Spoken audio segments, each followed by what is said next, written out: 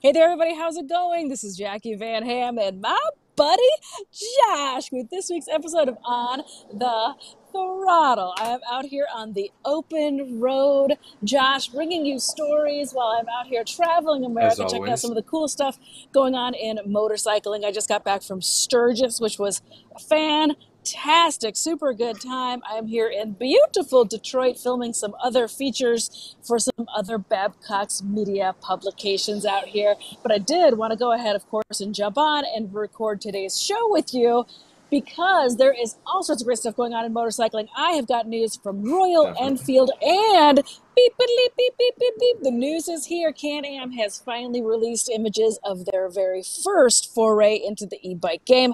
Josh, what do you have going on in your neck of the woods? So when you hear B.Y.O.B, you think, yes, we're going to a party. And this is the best type of party, if you ask me. I'm excited about this party. And if I'm excited about a party, you know it's something that's weird and totally not a party. On top of that, if your KTM or Husky needs new shoes, well, you just may be getting new shoes no matter what. So we'll get into both of those. Well, I can't wait to get into those stories and more after a word from our sponsor. From national forests to streaming waters, MOGO helps your customers experience the outdoors with confidence. Elevate their ride and your profits by offering MOGO's GPS tracking solutions. Help your customer get the most out of their motorcycles, power sports vehicles, and more with MOGO. DOWC is a rapidly growing service contract provider whose expansive line of F&I products includes Adventure Guard, specialty protection for power sports vehicles.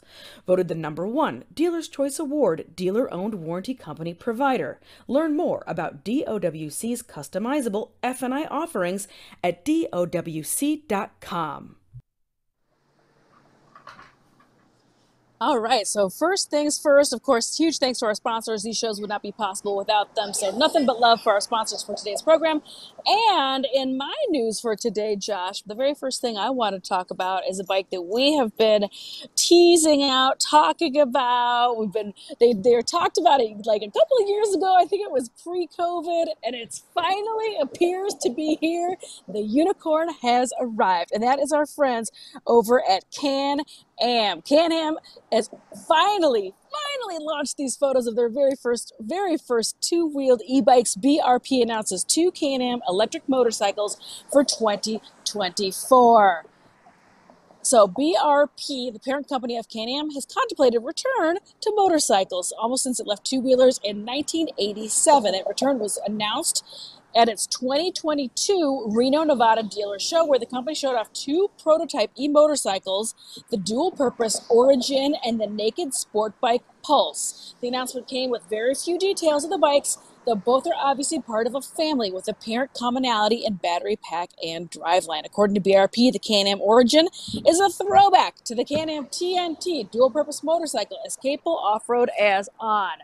While the Can-Am Pulse is perfect for rides in and out of the city, both feature the same high-performance LED headlights powered by a Rotax e-Power, which I don't even know what that means, because Josh, Rotax, we're talking internal combustion engine if we're talking Rotax, right? Yes.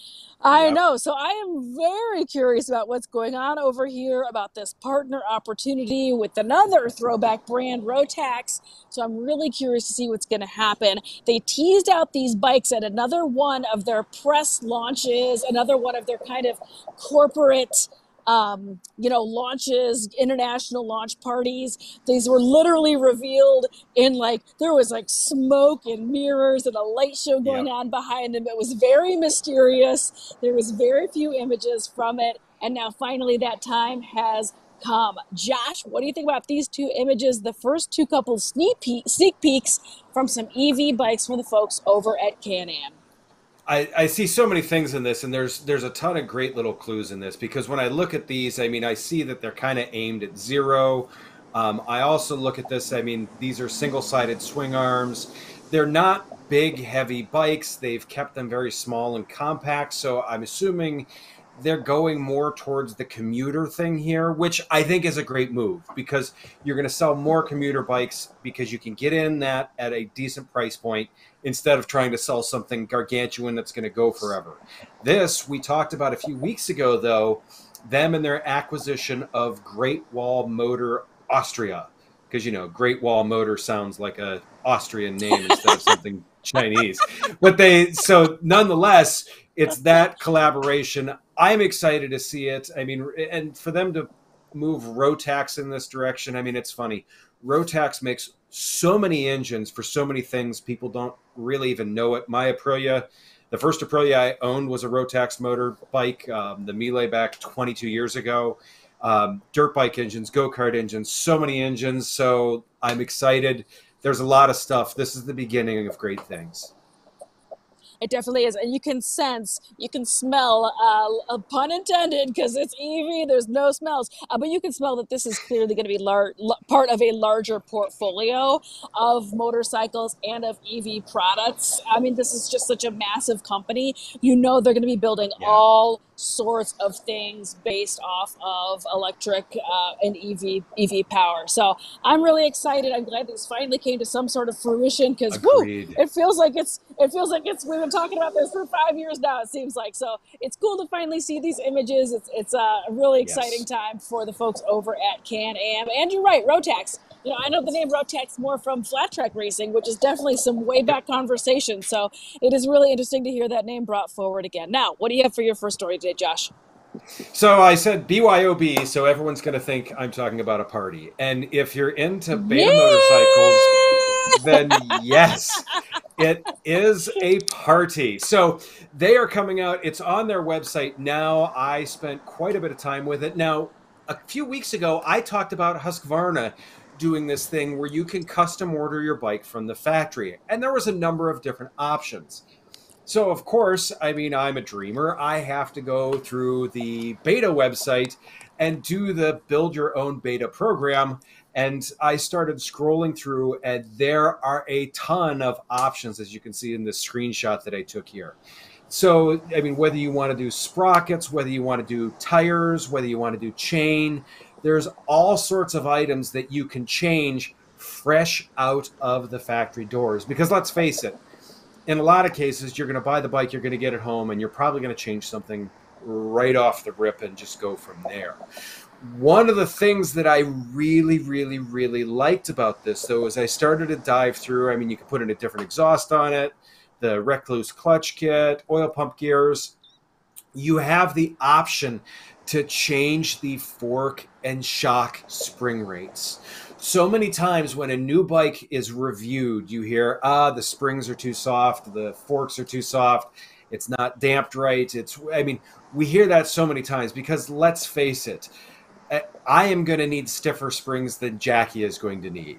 The other thing is you can also order it slightly lower, things of that nature. So to me, all of this is just wonderful steps in making sure that your bike shows up the way you want it to and the way it should. Now, one of the things, the way this is going to be done is you go in and you order your parts and you order your motorcycle.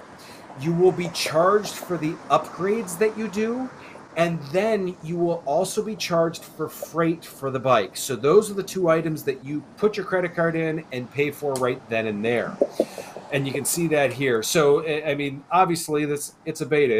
It's a quality bike. It's going to be expensive, but worth it. So those parts that you get, that you add on here, you will get a 20% discount on, because obviously they're not going to be using some other parts from the bike. So to me, I think it's an awesome setup to make sure that your bike is going to come with the right stuff you need.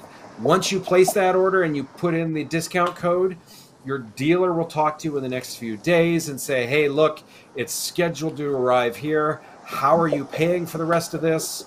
They're going to grab you by the ankles, shake you upside down, and be like, look, give us the rest of your money. To me, this is one step closer to this, like, boutique.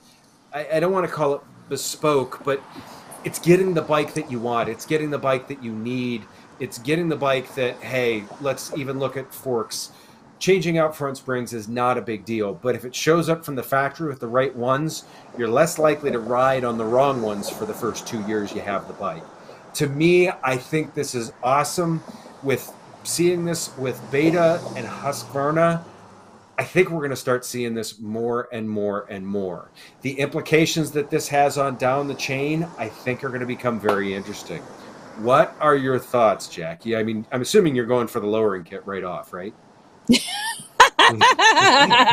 Well, first things first. I do enjoy a good BYOB, Josh. So yes, if it's bring your own Beta, I am here for it. No, I love this idea. I think should have been happening for years. The fact that you can order cars this way now.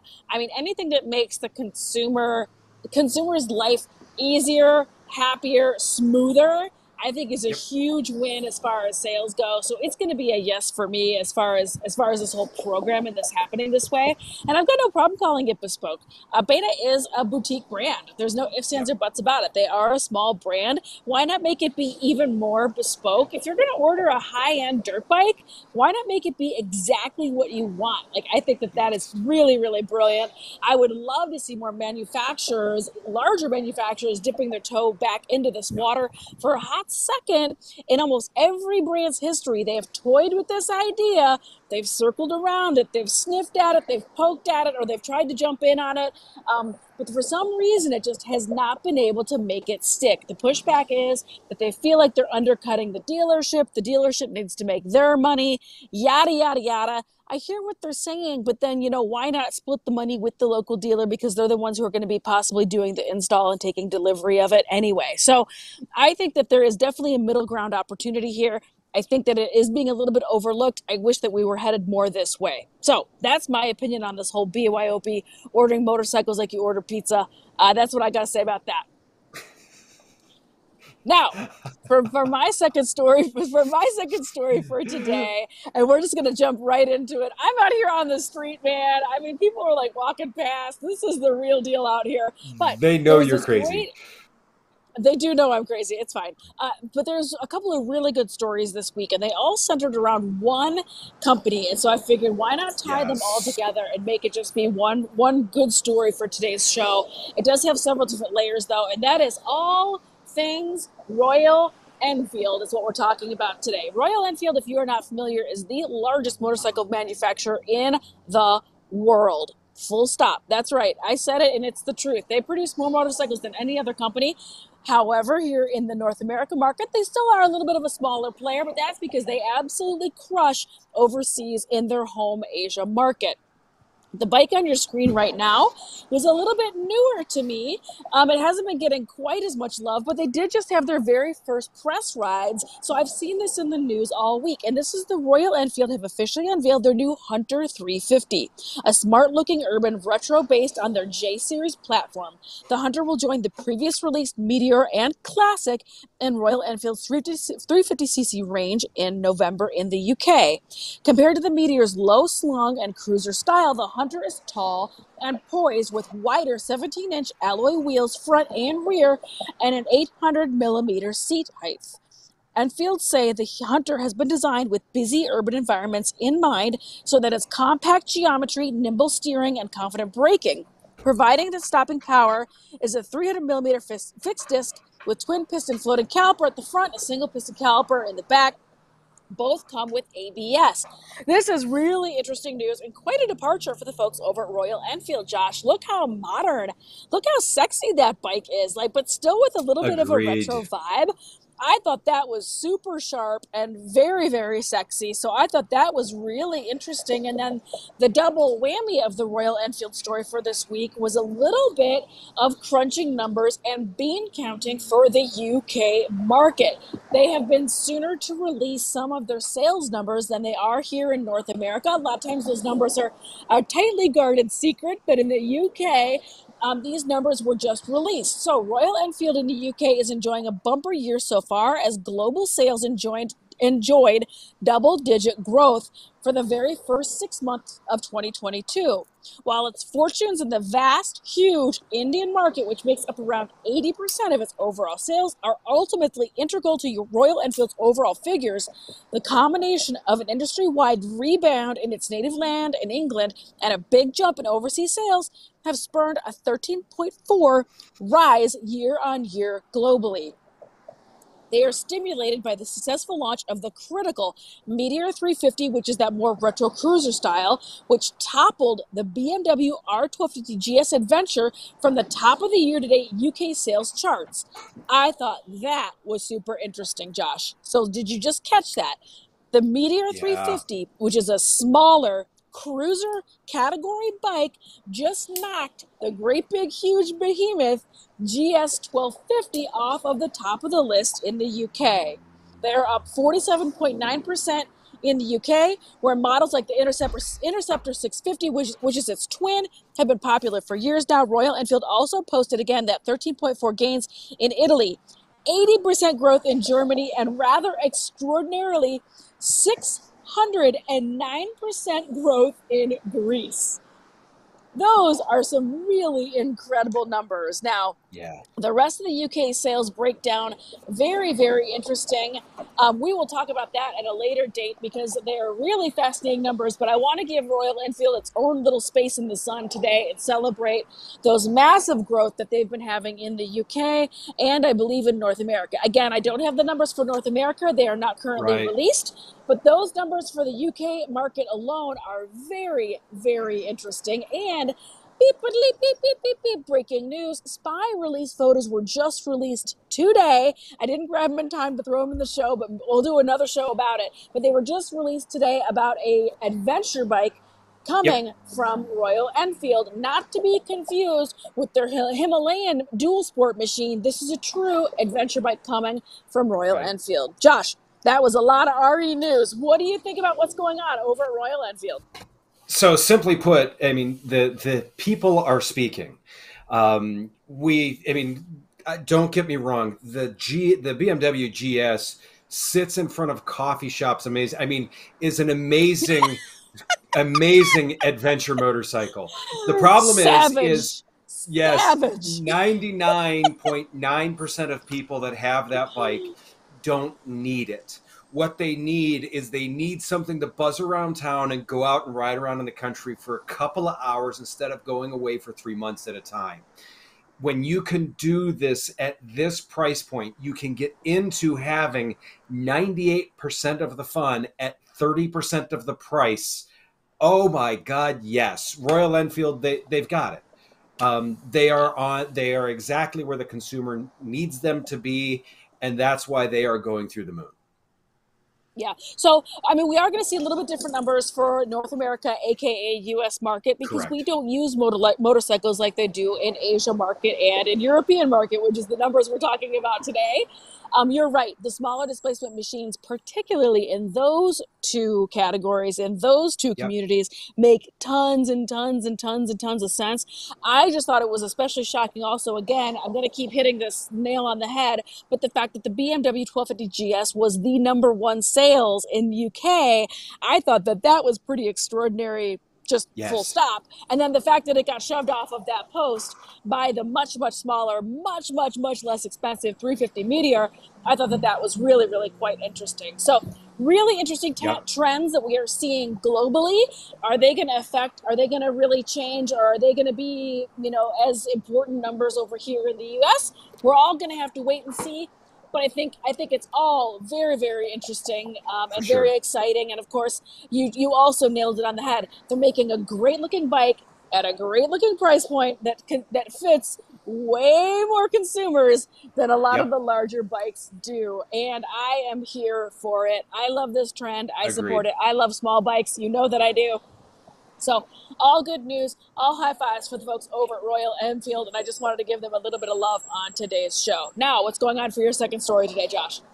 So we've got some news for people that if you own a KTM or Husky that's been made in the past couple of years, there has been a recall put out for the Continental TKC 80s. Now, It is just with those bikes that came from the factory with those tires. Very often, the factory will get slightly different tires than what ends up on the parts shelf, I guess I will say. The recall is with this. Something that I found that was interesting is they estimated that it was 27,399 motorcycles. Estimating that exact and weird of a number I thought was kind of interesting. We will put a list of the bikes that are affected in the description below of this video here. We want to make sure that we get you guys the information. So the big question is obviously for anyone that has one of these bikes is what is going on? And I don't want to make this a scary thing because it's really kind of not. Continental went through, they did some testing. They did a lot of endurance testing on tires fitted from the factory, and it revealed that you could get cracks in the tread slightly longer than 3/16 of an inch. So that is one of those things where it is just barely out of spec from what it is. So it's not like we're ripping through half the tread here thinking, uh-oh, this is gonna be bad. As of this point, there have been no property or injury claims that either KTM, Husky, or even Continental are aware of. So they're getting out in front of this problem. Obviously, with the way tire things have happened in many countries before, they want to make sure, especially with it being motorcycles, that there's never an issue for anyone with this. So those cracks that I mentioned in the tread, they found did not go into the carcass. So the tire's still going to hold air. The tire's still going to hold its form. It just may peel off some tread, which obviously it's always kind of inconvenient to have to stop on side of the road, go back and grab your tread. Nonetheless, they are expecting to send out letters to 27,399 people starting September 19th.